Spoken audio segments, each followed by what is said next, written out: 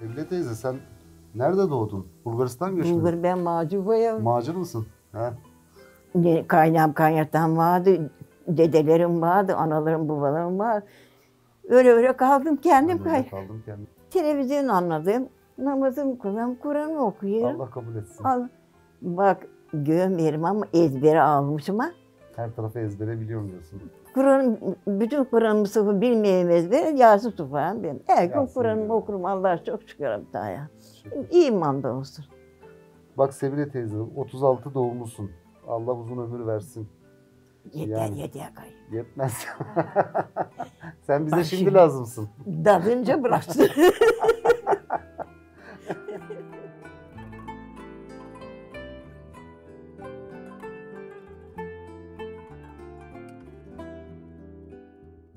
Bak büyük olarak söylüyorum.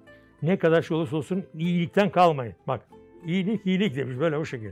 Hadi ihtiyara saygı göstermeyeceğim. Bugün ben ihtiyar, yarın sen de olacaksın buraya. Bu parayla değil ki sırayla.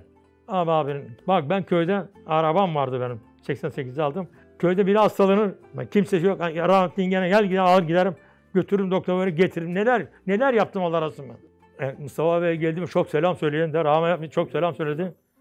Görmek isterdim onu da ama o gece ne dedim Mustafa'ya? Bak Allah razı olsun konuşma çok çetin dedi. İnşallah böyle baştan bir numara çıkarsın dedim. Sarıldı boynuma. Sonra Mustafa Bey öyle selam söyleyin. Rahmi amca öyle söyledi. Ona gidip dolaşmamız dedi. 10 yaş küçülttüm onu dedi. Hani 83 olan 73 yaşta düştü dedim. Allah razı olsun. Ne güzel. Çok sevindim. Allah razı olsun. Bu yaşına kadar yapmak isteyip de yapamadın. Yok şükür hepsini yaptım. Hiçbir şeyi merak kalmadı yani. Tabii.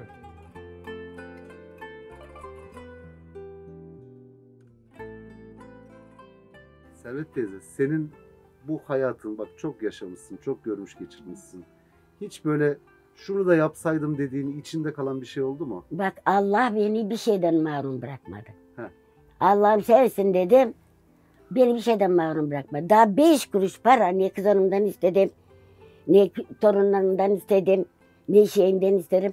Bana bıraktı bir parça ekmek o. Kızlarım dedi bak, fakir diye gitmeyecek yapmayacağınız derdi annemlere.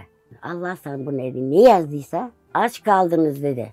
Yani ben bu adamı bırakayım, ben bu kız hanımı bırakayım, bu adamı bırakayım, başkasına gideyim demeyeceğiz dedi. Tencereniz yok, sağınız yok yeme, kaşığınız yok yeme. Tencerede pişireceğiniz, kapağında yiyeceğiniz. Kümes kadar demiş derdi nenem. Kümes kadar odanız olsun, oros kadar kocanız olsun, huzur olsun.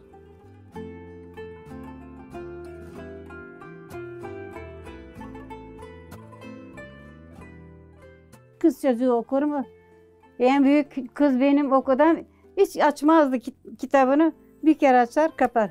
Okusana sen kız okudum ben. Burada bir insan vardı öte tarafta dönüşünün abisi. Bu kızı demiş hiç olmasa eve ver demiş. Bak bu çok okuyacak demiş. Vermem. Hiç kızların birini vermedi okuma. Kızlar nasıl okuyor şimdi? Memur oluyorlar. Ya, benim konuştuklarımı hep alın yavrum.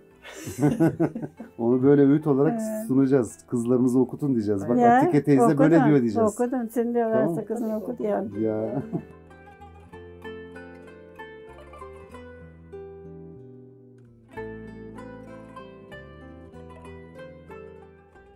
Başına o subayın adı neydi? O yönetti babam dedi. O yüzbaşı şeyler orada yüzbaşı binbaşı çadır kuruyorlar ya. Gökten ayrıldı senin göğsüne para. Buyurdun oğul kız senin her yerde var. Yaş ey yüce sancak. Senin göğsünde ancak. Babam dedi bir tane daha oku.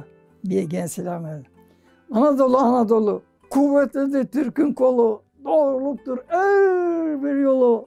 Baştan başa Türk'le dolu. Türk çocuğu küçük yaştan ekmeğini söker taştan. Kurtulmuştur yeni baştan.